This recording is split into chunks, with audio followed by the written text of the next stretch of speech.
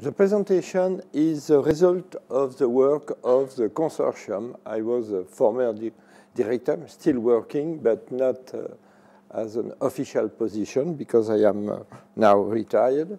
And this is funded by the CNRS, by Génétique and University of Strasbourg. It is a collaborative work, but this is mostly done by the 3 people in my group in Strasbourg. But this is done also in collaboration with Bernard Dujon, Pasteur Institute, Claude Gaillardin, AgroParisTech, and people from Génétique, as Carlos said, a huge sequencing center. And the presentation of this day is published 2 or 3 weeks ago in the last issue of the new journal Gene, Genome, Genetics. And you can obtain this directly on the web. It's free of charge for this. And we will be back to part of the data. If you are interested, all the data are on the website with all the sequence analysis, etc. And just to give you a general idea of our view about science. Our most important interest is eukaryotic genome evolution. But to do that, we have decided to work with yeast. Why yeast? Because the genome are a little bit small in comparison of other organisms. So it is very important to have small genome and to do the full sequence of the genome. This is very important. We need, if possible, because you have always mistake in any human work, but it is important to catch all the gene of a genome, what is possible. So, yeast comparative genomic, and we are working on a special class of yeast, Hémiascomycètes. I will be back with a basic classification. So when we start this, more than 10 years ago, we've demonstrated that there is in each yeast you sequence new gene. This is a very important phenomenon. And we convince our government to give some money in order to do the sequence, the full sequence of the species. And with this full sequence of the species, we can have some new information. There is very huge difference between each lineage. And even if you have species that seems to belong to the same group, same clade, is not very easy to make a definition of clade. And you have a huge difference. For example, I will discuss about Pichia sorbitophila. Here, people are working with Pichia spipitis, but it's very, very, very different species, even if you have the same genus name, Pichia. So take care. Gene names are very bad. They give you bad information. And we have defined some things, and we have analyzed the effect of the whole genome duplication. So starting from, for example, 7 chromosomes and to move to 14 chromosomes, the double of chromosomes. What happened after? And we have discussed the aspect of centromere. Sometimes you have very well-defined centromere in yeast. Sometimes you have no centromere. You destroy the centromere, and the centromere is able to be rebuilt anywhere in the genome. No transposable element or much transposable. Huge variation in Terena copy number. Minimum level to 10 times more. So it's very, very changing from one yeast to another yeast. And before going to Pichia sorbitophila, just a few ideas about the fungi. So if we are looking to fungi, this is the classification as proposed by James et al. In 06. And we are working in this era. So we are looking in Ascomycota. If we are looking in Ascomycota, you have this group with 3 main clades: Besizomycota, Saccharomycotina, Tafranomycotina. And our work is on this group. If we are focusing on this group, you have at least 3 general big group. One is the Saccharomyces group or Saccharomycetaceae. There is some classification, but the classification is changing each day. You have new name.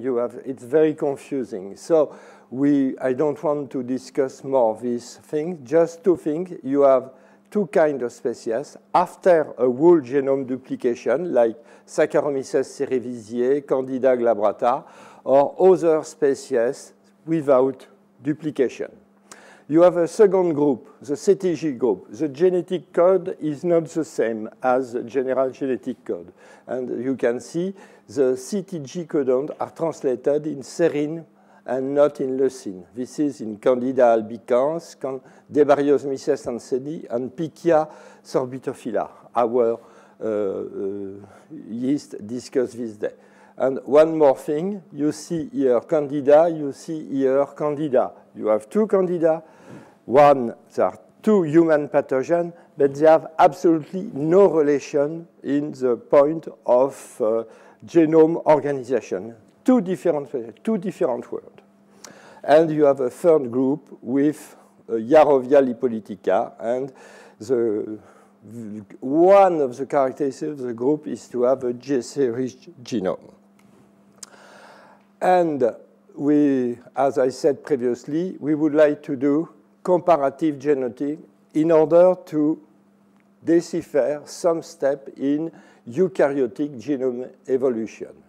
In a previous work, we were able to do some classification. Just if you look at this, you have the same name I discussed previously. This is the chromosome number. And this is the size of the genome. After you have morphing, I don't want to discuss too much this. But as you can see, the size of the genome is around 13 megabases, with few exceptions.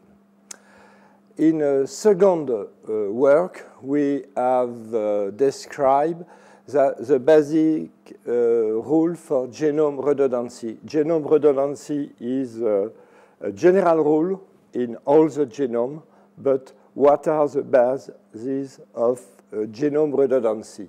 And we have demonstrated that several aspects are implied by this. Whole genome duplications that happen in all the genome. For example, in human, it was said there are at least 3 rules of 3 number of whole genome duplication. In paramecian, you have at least 3, maybe probably 4 rules of whole genome duplication, but is only a small aspect for the creation of new paralogs. The dynamic of transposomal element is very important. One point that seems essential to me is the conservation of synteny. When you have genome evolution, first thing is point mutation or small deletion, small duplication within coding sequence. But the synteny means you have conservation of the genetic map. Synteny is very well conserved. It's the modification of genetic map is a second term in the evolution of the genome. First, you have amino acid replacement. This is the most important driving force for evolution in the first step. So now we are going to discuss what is the history of Pichia sorbitophila. And it's a new species. I will try to convince you that we are facing the creation of a new species that happened probably 2 or 3 or 400 years ago, very recently. And we have some argument for this.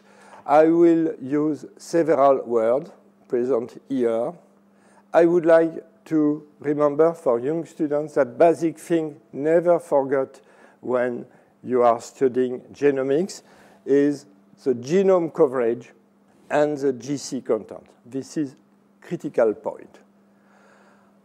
Due to yeast, generally, as said previously, the genome size for haploid, because as you know, when we discuss of genome size, is still a standardization to the haploid level.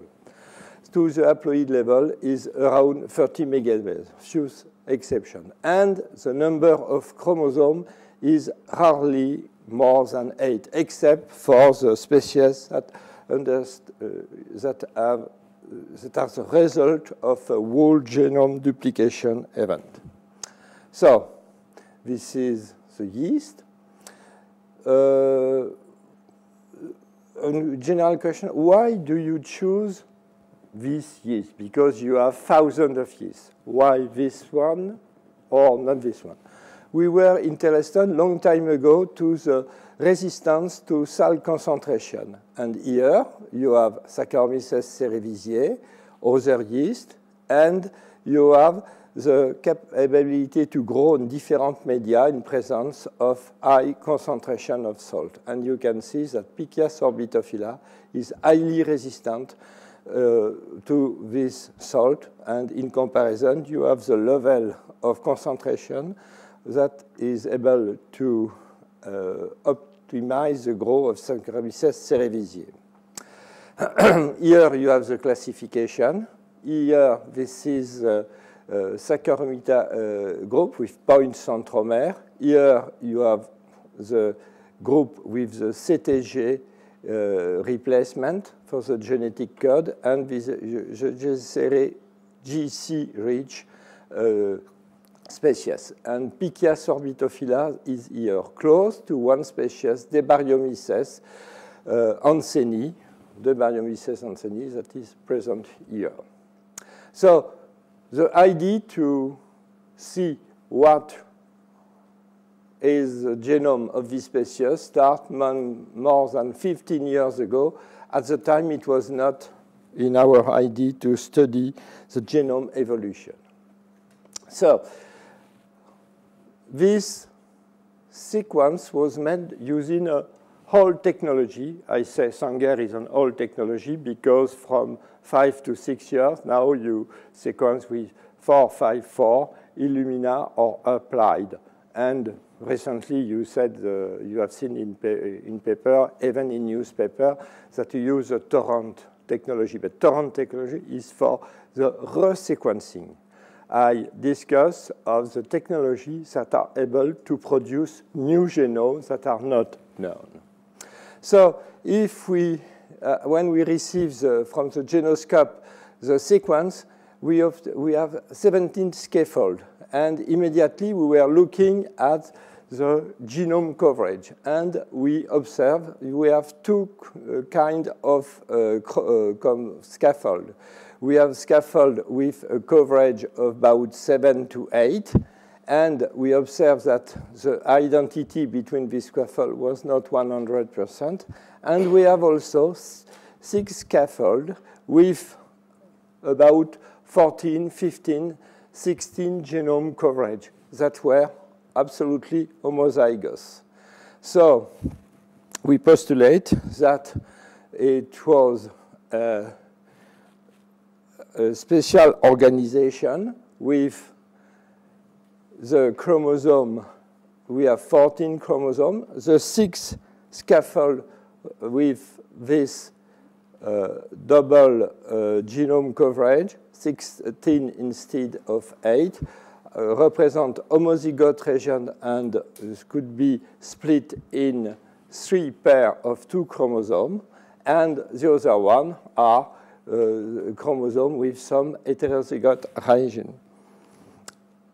Here you have the 14 chromosome, and the 14 chromosome could be paired by homology similarity, like this.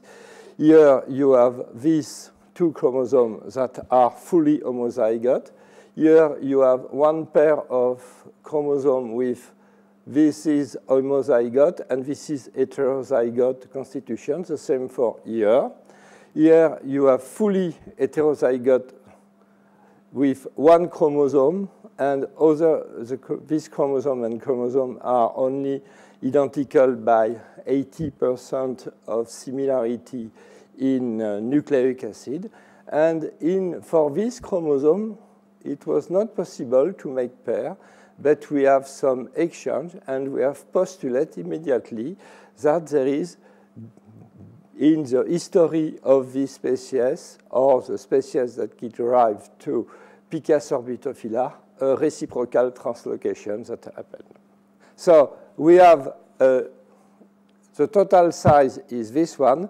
The haploid equivalent standardization is this one. So we immediately postulate that we have not a diploid species, but we have an hybrid between 2 yeast species, and these 2 yeast species are different. We have looked at the position. When you have a new species, you would like to have some characteristic. And for example, we were able to demonstrate that for each we have the telomeric era here, so we were confident of the structure of the chromosome. We have accordance between the size of the sequence chromosome and the chromosome detected by pulse field gel electrophoresis in order to have the size. And the second goal, when you have telomere, people are looking for centromere. We were able to describe the telomere. The telomere are totally different from that we have seen previously, totally different from Saccharomyces cerevisiae, where the centromere is around 100 base pair with a very well conservation of sequence between related species. In this place, we have a very low GC content. You have no repeat sequence like retrotransposon. Very often, retrotransposons are at the basis of the centromere. This is the case in very, very distant yeast, Schizosaccharomyces pombe, but is also the composition of one species like Debariosmyces anseni. Here, you have only a very low GC repeat. You have only 1 per chromosome. And when you have heterologous chromosome, you have exactly the concordance between this, the position on one chromosome and the position on another chromosome. But I would like to say what we are doing is only by biome analysis. So the main criticism, you have to prove by biochemical evidence that this is really a centromere. But we are confident that this is the place where the centromere are. Now, we have looked at the divergence, because I would like to be back here. You have seen, this is homozygote. This is homozygote. Here, this is heterozygote with a point of translocation. Here, you have heterozygote and homozygote era. So, we have split the genome for analysis in eras that are totally homozygote, and I say totally with minus different SNPs, and they are very important, and the other. If we are looking to the heterozygous region, we are able to see that there is big difference in the insertion or deletion.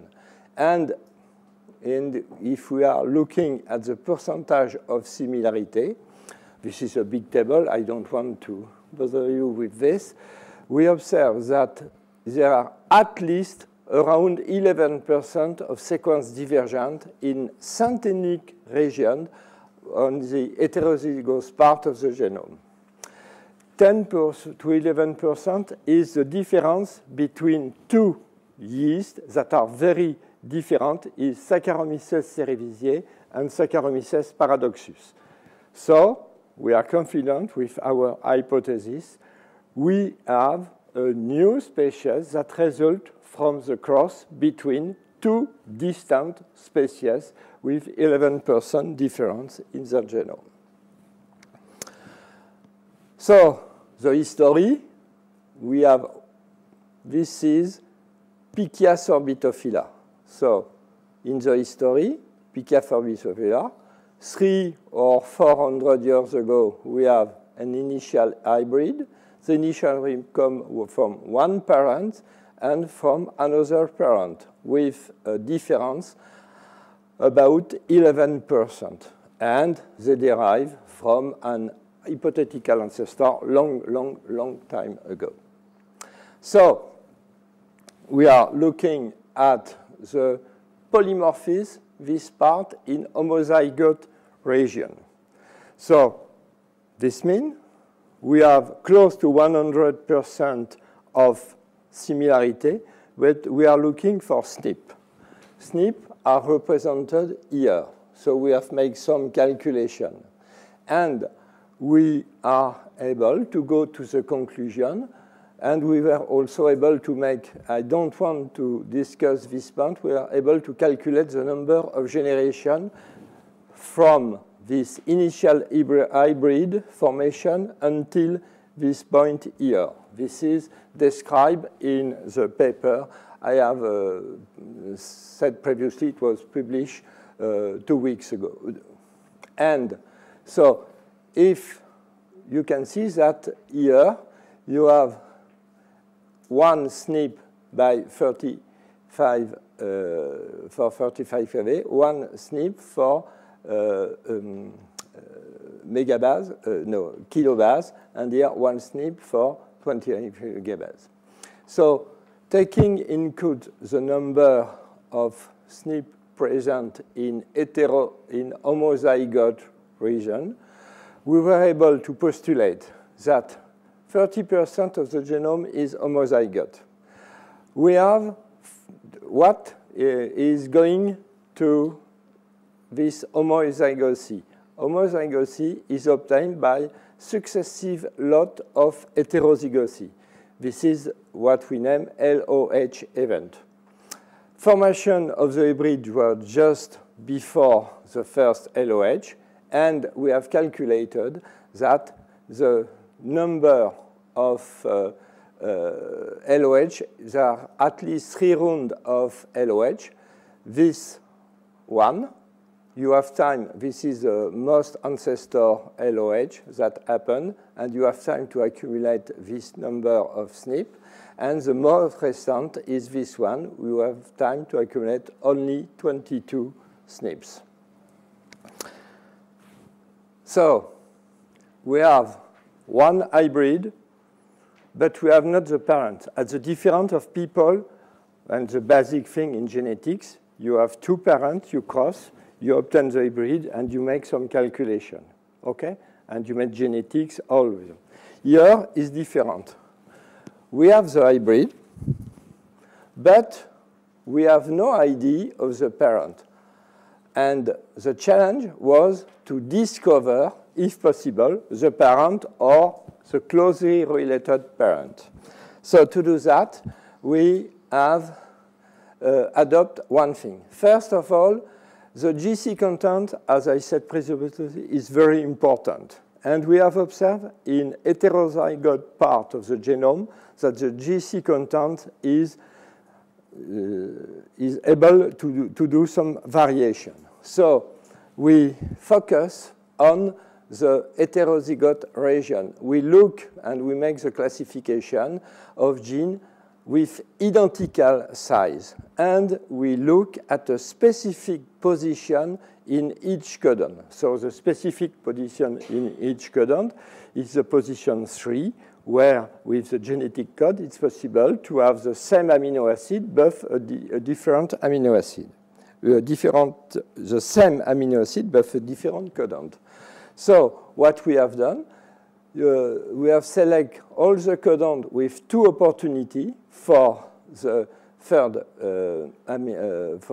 position of the codon, a T or a C, and to see if there is some arrangement for the T or the C in one group of genes belonging to one parent and the group of genes belonging to other parent. So we have made the calculation for the homozygote region. We have made the calculation for the we have made the calculation for homozygote region, the calculation for heterozygote region, and we were able to extract the organization of the genome. Here you have the parents, we name P gamma. P gamma high GC content as calculated. Here you have an heterozygote, and you can see that all along the chromosome you have for this chromosome a high GC content, for this one a low GC content. And for this one, you have here a high GC content, after a low GC content, and after that you have homozygosy. So we were able to say that is P gamma parent represent in pink, give this chromosome here, and the other P epsilon parent give the blue part of the chromosome. We are able to discriminate what is the contribution of each parent to do the Pichia sorbitophila genome. So if you have a look at this, you said, okay, this is what you said by bioinformatics, but maybe it's wrong because this piece blue could be here and this red could be here.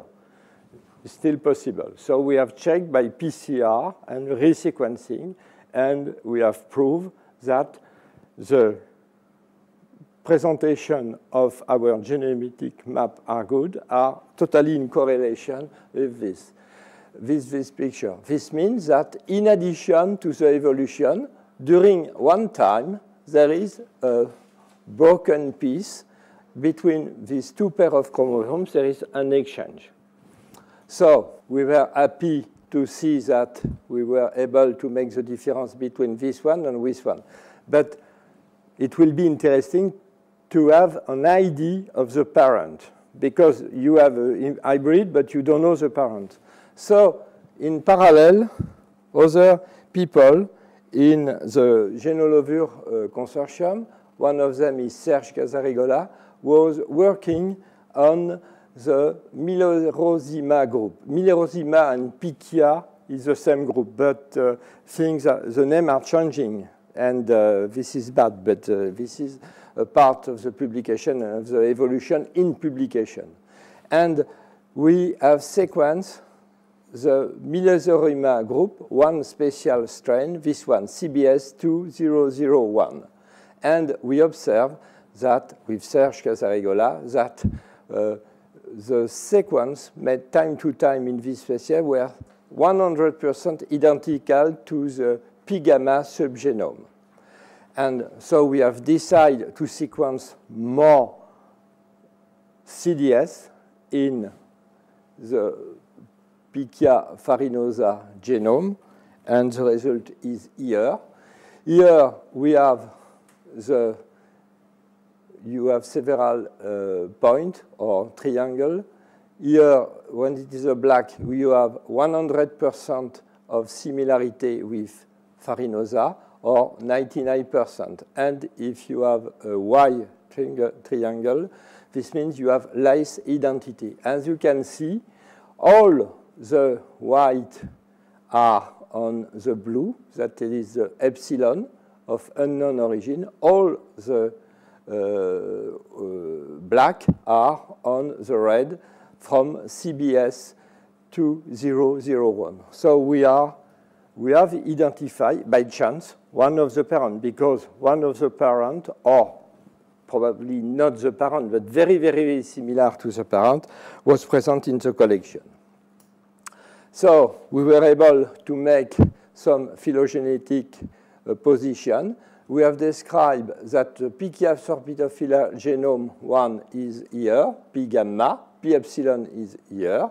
It's very related to the species Millerosima CBS 2001, and we can say that they correspond to two different species as distant as Saccharomyces cerevisiae and Saccharomyces paradoxus. And here you have Debaryomyces anseni. We have sequence that is almost identical in terms of centenary, and only in terms of centenary with this species. Guillermondi was sequenced by another group, not fully sequenced, partially sequenced, but there is also a very good conservation of the centenary. However, the amino acid divergence is very, very important.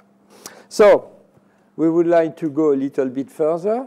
So still the same scheme, hypothetical ancestor. We know now one of the parents.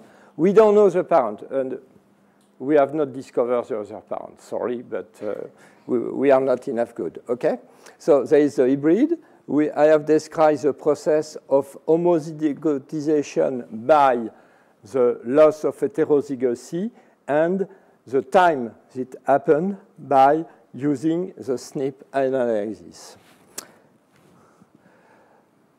We look at the contribution of the different genes coming from this parent to this parent.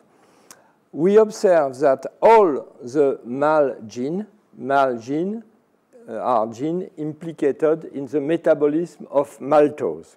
They all come from this parent, only this parent. We observe also that we have 220 parent-specific. Some are coming from this one, some are coming from this one. These genes are specific of the Pichia sorbitophila present here, and they are present in this one or in this one. So they have been occur from the hypothetical ancestor, but probably by horizontal gene acquisition.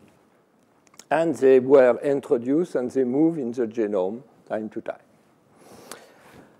Now, we have also looked at NUMs. NUMs are nuclear sequence of mitochondrial origin. Each time you have a double strand, oh no, I have to stay in front. Each time you have a double strand break in a chromosome, you have two ways. Or the cell die, or the cell survive. In order to survive, the cell fills the gap with any piece of DNA. If it's a mitochondrial piece of DNA that is present, the cell picked this sequence and introduced in the chromosome. So in your body, in yeast, in everywhere, each time you have an organism with mitochondrial DNA, you have in the chromosome what we name NUMs. Piece, short piece, not a full gene, just few elements, just to restore the chromosomal integrity.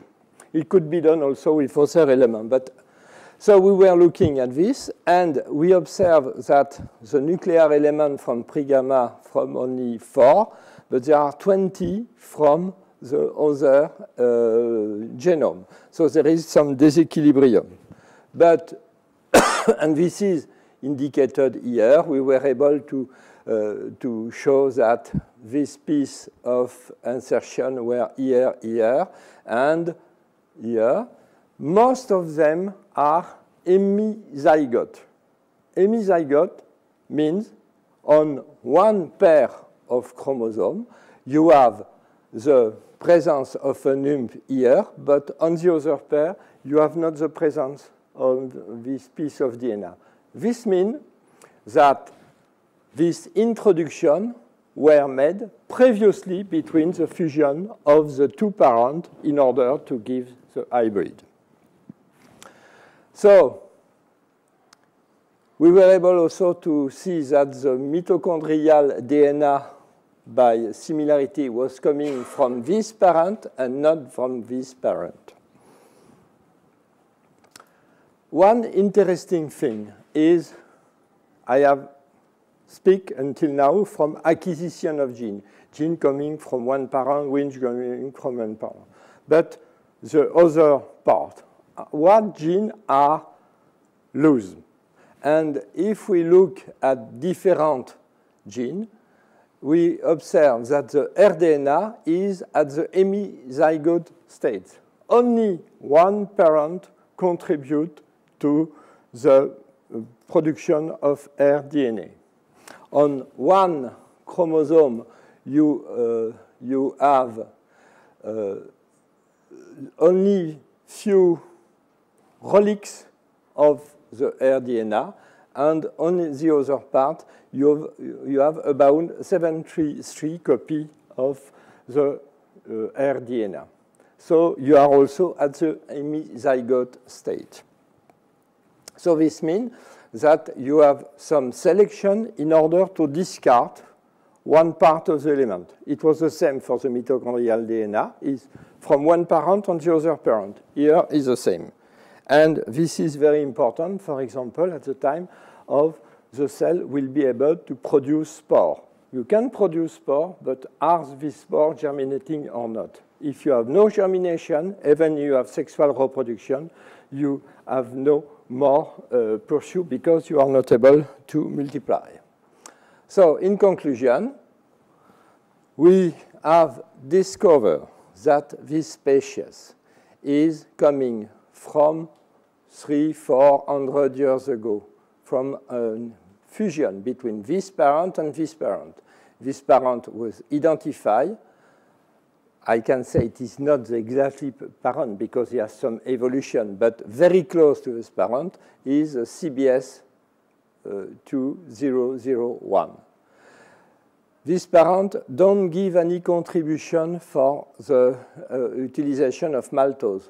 All the genes were coming from this one. But the gene for very well conserved function were very often at the heterozygote state. I have no time to discuss this point. This is important. And if you have, but I would like to say one thing.